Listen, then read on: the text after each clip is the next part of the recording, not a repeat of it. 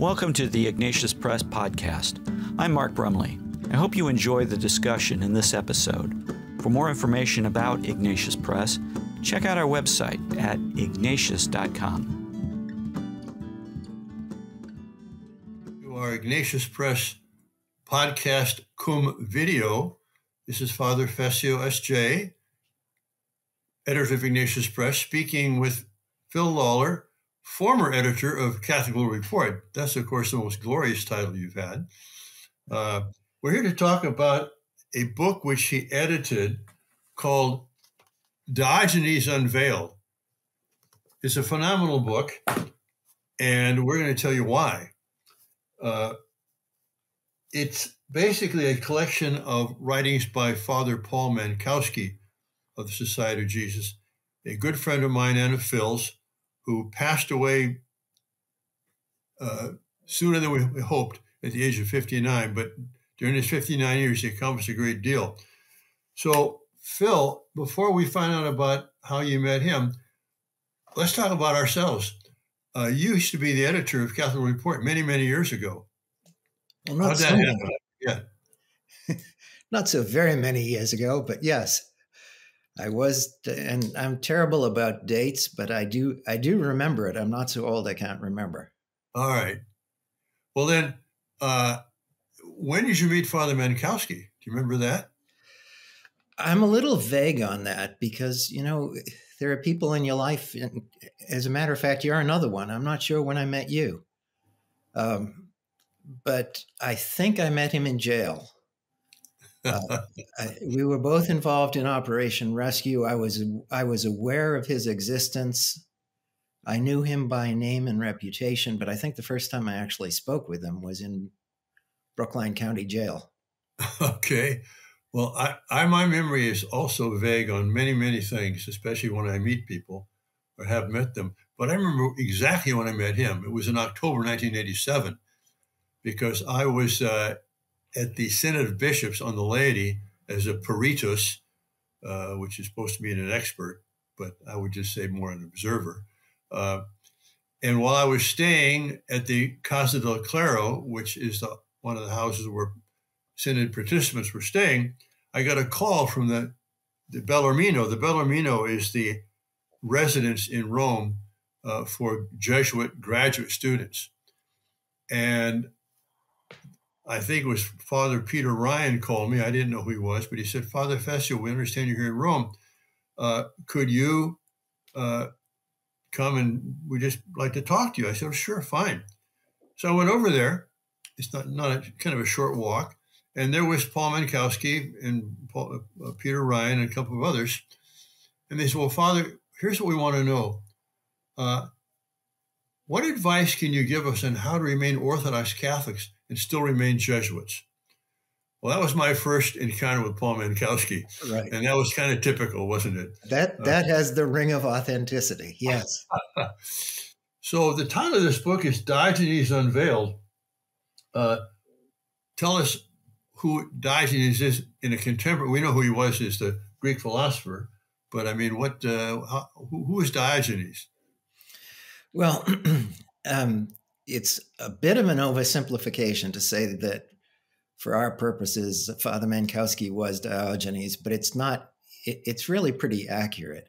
As you know, we began this whole thing with a feature for Catholic World Report, the monthly magazine, where we had a last page, the final page we called The Last Word, and we tried to put something a bit lighthearted or satirical in it.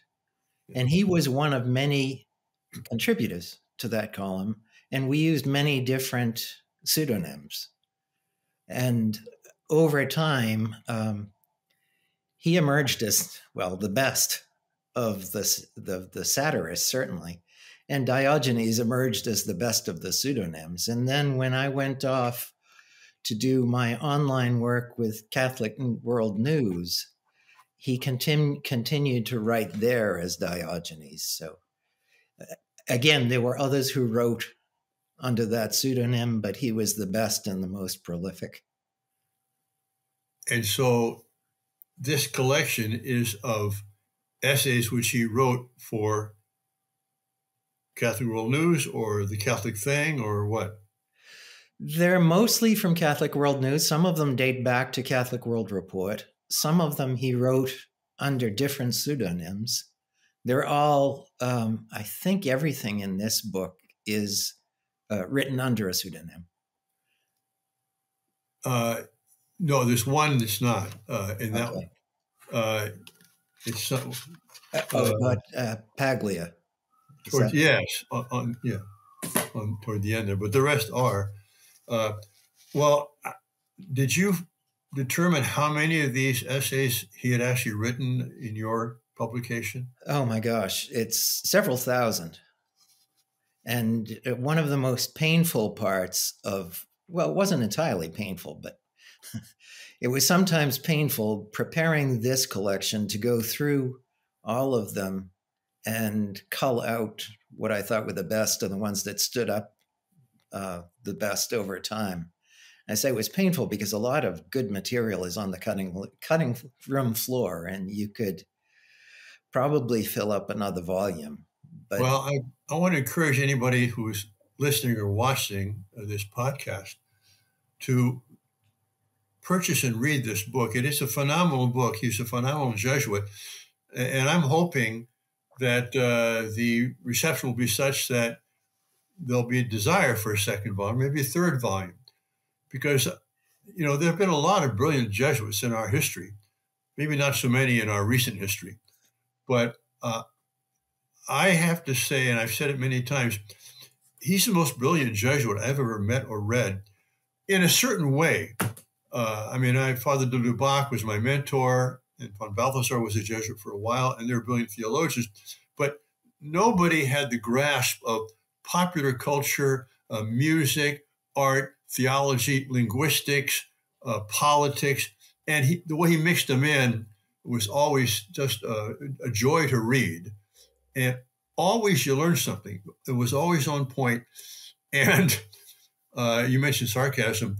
He had a great sense of witty sarcasm. It wasn't harsh, biting, angry. It was just kind of playful, whimsical, but certainly if you're on the receiving end of it, you might think it harsh.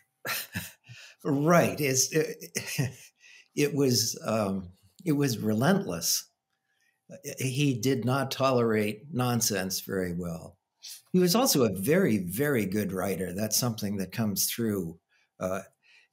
And as you say, he had a grasp of a lot of different subjects, and that came from reading voraciously. And I think that's probably most of what made him such a good writer. But he just put together sentences very well. And it's a pleasure for me, even now, looking through this book. And at this point, I've read everything 6 or 7 or 8 times, and I still enjoy looking at them just to see the way he put an idea across. It's nice. Yes, it's always inspiring and educative to read him. We published previously, a year or so before, this book called Jesuit at Large, in which George Weigel, edits some essays and reviews by Father Mankowski.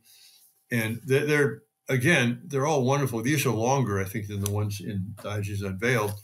But he's got one here on the Drinan files, a memorandum, and that's worth the price of the book, just to see how he did the research on what led to Father Drinan becoming a congressman and supporting abortion and so on. So these are kind of complementary in the sense that the judge, by the way, I want to get this picture up here for those. I mean, that photo of Father Mankowski is absolutely, typological. I mean, it's that look on his face of he's kind of questioning you, but because he was a boxer too, and he knew how to throw punches. Let's see. There's also an essay. I'm not sure, I think it's in here, but it might be in Diogenes, where he takes on inclusive language. And again, that was a tour de force that he did there. But what did any of these essays strike you as like your favorite, or is that like asking about your favorite child? A little bit, because as you're reading them, one becomes your favorite, and then you read another, and that's your favorite. I have advised friends to whom I've given this book to just pick it up and at random leaf through it. And there are a lot of bite-sized pieces here, just a paragraph or two. You can read them in a few seconds. And I say, read one of those, and maybe it'll grab you and maybe it won't. Then read another. Pretty soon, one of them will grab you, and then you're hooked.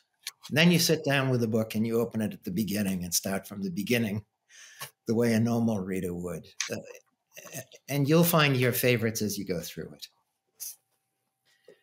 I did particularly enjoy one. It's early in the book where he talks about why we do what we do in this section, which we called Off the Record. And I'm looking for it now in the text.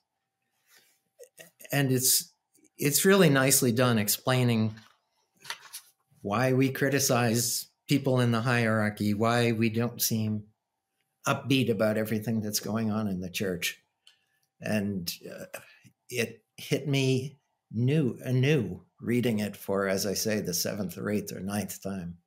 Yeah, I think that not only the ones you did select, but the ones you didn't are a little bit like Chesterton. He might be writing about some particular incident, but you get some universal insight out of it, which is worthwhile, which is lasting. Right. And then his ability to imitate people, like these dialogues, and Father Smiley and, that sort of thing. He was an amazing parodist. Yes. Now, the one thing we can't do, Phil, as I'm sure you're aware, we can't publish his collected poetry because he was a wicked poet, not so much original, but he would take, some poem or some song and rewrite it. And it was hilarious, but every so often there'd be something scatological in there, something which be not for larger public consumption. So we can't. Maybe after we're all dead, someone can publish those things. But, there were essays that I would have liked to see in a book, but I was pretty sure you wouldn't print them for that reason. Well, try me out, Nick. For volume 2, try me out. For the next volume. But there is, as a sort of dessert for someone who's worked his way through this book, there is his really hilarious parody, The Tragedy of Macbeth, which he wrote during the Clinton era in iambic pentameter. And he's just having fun. But it gives you an idea of the talent of this writer, that he can keep it up for page after page. And he's parodying the Clintons, but he's also maintaining the Shakespearean style after a fashion. Yes, he's capable of doing that. And also, like our friend Tom Howard, who's also deceased, God bless him, even the emails, you'd want to preserve the emails he would send, because there would always be some witticism in there or some insight that was just expressed in a way that really was quite appealing. Right. There are an awful lot of people who were in email correspondence with him, more than I realized, have come to me or contacted me since his death and told me that they were also in regular correspondence with him and enjoyed his insights and his advice. And he had a remarkably wide field of friends. And that way, he was much more influential than you might have thought. Well, our hearers and viewers may not realize this, but he was censored by the Society of Jesus and not allowed to write unless it was on his specific scholarly field of comparative Semitic linguistics, which, of course, is a very popular topic for wide readership.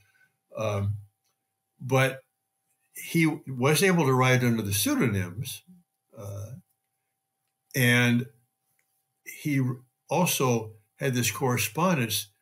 I mean, he did so much good with his hands tied behind his back. Yeah. I mean, if he had been allowed simply to write and to express himself on contemporary issues, I think we would have had a great star. Everybody would recognize him as a star. I believe his posthumous influence is going to grow through books like this, because I don't think any serious Catholic with a sense of humor, and the two have to go together, I believe, will read these essays and not enjoy them. I mean, you don't have to work to read Mankowski. You have to steel yourself to put the thing down to get your other work done. Well, what else should we say about this, Phil, if anything? Maybe the best thing is to do is let people get the book and read it and enjoy it for themselves. I think so. I mean, as I say, I think you pick this book up in a bookstore if you can, and leaf through it, and I think you'll be hooked. Yeah, or save yourself the time and just order it online. Well, that's a good point, Phil. I always tell people your first option should always be support your local Catholic bookstore. There's hundreds of them around the country, and they're all run by these very wonderful, committed Catholics who are not making a lot of money doing it. In fact, some of them are losing money doing it, but they keep the word out there. So that's your first choice. Your second choice is Ignatius.com. We have all these books on our website, and we compete with Amazon on price and on speed of delivery now. Our warehouse has been upgraded. We've got a big conveyor machine in there and a lot of automation. So you get the book just as fast for less. And then the third choice, of course, is Leviathan the Behemoth. If you have to go there, that's all right. As a last resort. Right. Good. Well, Phil, please give Lila my regards. In fact, had I thought about it, I would have insisted that she be part of this interview. But maybe next time for volume 2, we'll do that. That sounds good. I hope there is a volume 2. It's this. We have the material. All right. Thanks, Phil, and God bless you, all our listeners and viewers. Thank you. This podcast has been brought to you by Ignatius Press. We encourage you to check out our books and videos at your local Catholic bookstore or wherever else books and videos are sold. You can also sign up to receive special discounts on books and videos at ignatius.com. We hope you enjoyed this podcast. Please like the podcast on the website or app from which you listen to it. And please tell your friends about it. I'm Mark Brumley, and on behalf of everyone at Ignatius Press, thanks for listening.